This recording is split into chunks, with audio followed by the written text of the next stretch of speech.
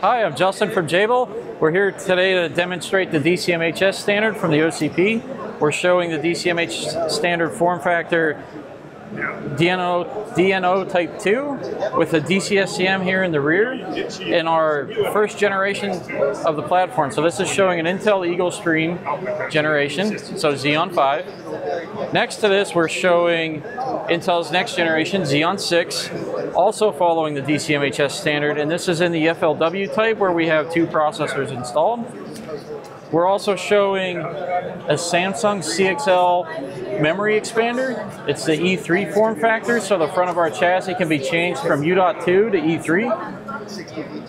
And then next to this, we're showing an AMD Turin form factor board, which can just replace the Intel board and reuse all the other components that are present. So this is a 2U version, and then here in our renewable rack, we're also showing a 1U form factor of our second generation DCMHS system. So your company, you design a bunch of servers? Yes, sir. So we are a contract manufacturer in the electronics space. We're a large name you've never heard of, but we support a lot of different folks in the industry. And we also have our own branded servers, which is what we're showing here today. And what makes it very special the way you design these? So our focus is on modularity. So we try to reuse as many components as we can. So we try to use clever cabling techniques to move PCIe lanes around in the server. So that way we can have different solutions to meet everybody's needs. And this one, is it very special?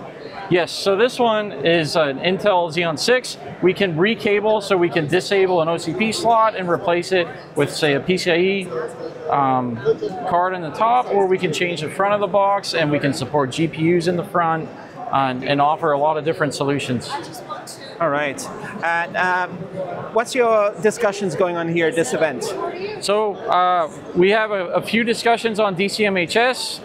One of our team members is talking about the M plug-and-play standard. So he's on a panel to represent that new part of the DCMHS standard. All right. And here's some little boards also? Yes, so what we're showing here is some of our design partners. So we have 2 different Broadcom cards. This is an OCP form factor Broadcom card. This is a PCIe form factor. These are 200 gigabit NICs. And then we're partnered with the folks over at the Sustainable Data Center, and they wanted to show off one of their renewable resource racks based on wood. So this has become very popular in the EU. So we wanted to show how this form of a rack can take a standard form factor server.